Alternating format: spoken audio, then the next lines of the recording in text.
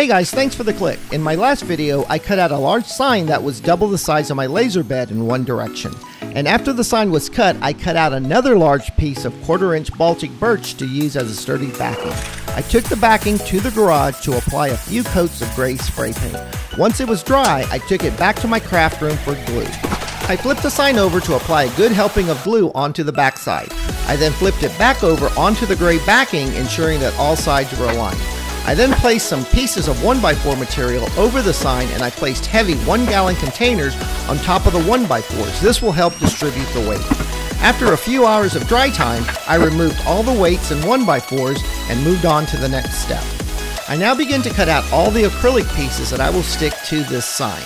I am now cutting out all the black acrylic, and on the back of this acrylic is 3M double-sided adhesive.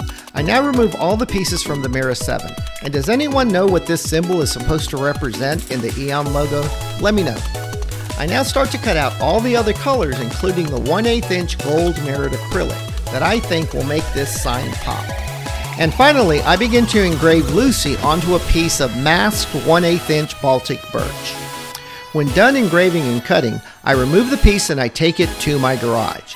I then begin to give it a few coats of black spray paint. When thoroughly dry, I take it back to my craft room and I start to remove the masking. I now separate and organize all the pieces onto a workbench. I now place a sign adjacent to the pieces to start the sign assembly. I grab the first acrylic piece and I remove the protective backing off the 3M double-sided adhesive, and I place the piece on the sign and I stick it down. The scored lettering on the sign makes for easy placement of the letters.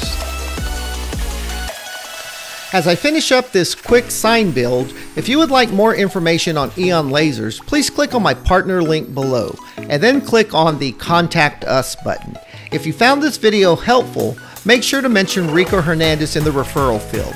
Or if you decide to DM or call them, tell them Rico Hernandez sent you. Please help me get compensated so I can continue to do what I love, playing with my laser and bringing you some fresh content. Well guys, this brings me to the end of this quick build. All I have to do now is remove the masking. And I find this step the most satisfying part of the build, because it is at this time you begin to reveal the final piece. The more and more you unmask, the more you feel that all the effort was worth it. So guys, to end this video, I want to thank you for clicking in. I really do appreciate it.